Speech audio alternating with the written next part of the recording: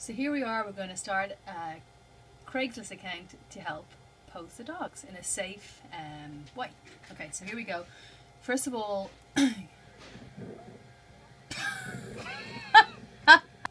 Action. so go to www.craigslist.org and then you go to sign up for account.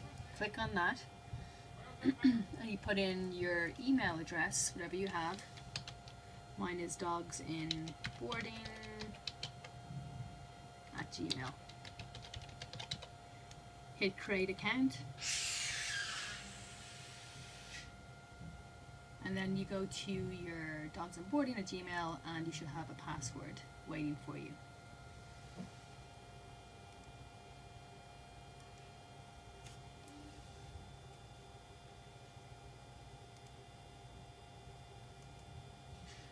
So once that's done, then you can go into, I'm going to show you an account that I already have. So here I am on one of my accounts. I've done multiple listings, and let me just show you one of them. So for instance, Cameron, he's a dog that's in training right now.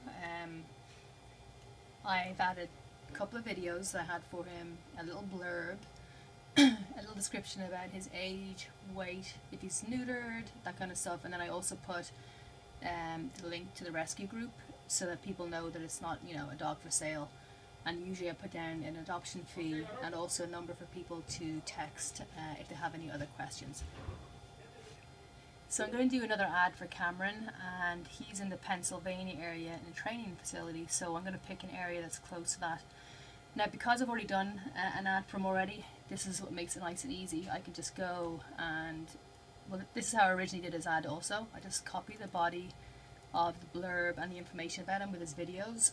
Usually that's on a website for the rescue group that the dog belongs to. Then I'll go to an area close to Pennsylvania. So I hit in the top left hand side corner Craigslist, and over here on the right hand side it shows different areas. So like Bingham is close to where he is in Pennsylvania. I'm going to hit Bingham. Then I'm going to hit post to classified. I scroll down to community, and then I hit pets, and then hit, yeah, there you go. So then I'm going to just copy and paste. So there we go, that's the body of his information. Posting title, so I'll put his name in. Cameron hit pointer mix, loves other dogs. So I try and make sure that the title is catchy and kind of describes him somewhat. And he is loves other dogs, that's always good. Over here in specific location, I put 501c3 rescue because he's belonged to a rescue group, so people will know that it's not some kind of scam. Then I hit continue. The next thing I have to add now is his pictures, which I've already downloaded onto my computer. So I just put this, pretty easy for anybody to do. So I usually label by putting like Cameron running. I like this picture. I always try and do the first picture basically, you know, the most eye-catching and kind of the one that describes the dog the most. He's a very active dog, so this picture kind of describes his personality. I have a couple of other ones that I just add on. I usually try and get pictures myself or have someone help me. I usually like pictures of the dog, you know, with a person, like this one with his eyes closed, just something kind of show that, you know, he loves people too. People kind of connect to that also. So he doesn't have too many pictures. I'm just going to put 3 here.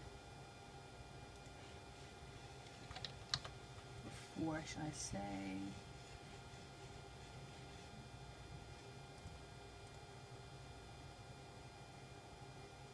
That's his 4 pictures there.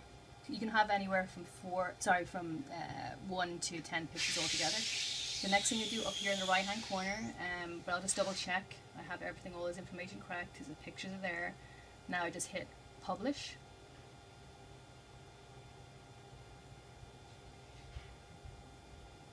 Once I hit this, somebody told me a trick. On the link, if you open it 7 to 10 times, really It doesn't have to be fast, but you know, kind of in a sequence. Craigslist will not flag it because it will look that, you know, people have viewed it without flagging it, so it's a good sign. And it seems to have worked for me. It stopped me getting flagged all the time. Here's all my ads. I'm going to click on, this is the newest one that I've done, and he's up. So fingers crossed, this will help get Cameron a home. I can go back into my account yet again. Usually in about 2 or 3 days it'll ask me if I want to renew the ad or delete it. I'll always renew it, keep it fresh. I try to do about, you know, at least a minimum of 2 ads a day. You can do up to 4. If you do too many, you will definitely get flagged. So I would say stick at 2 to 4 ads a day. As you can see, it's pretty easy and pretty fast. And that's it.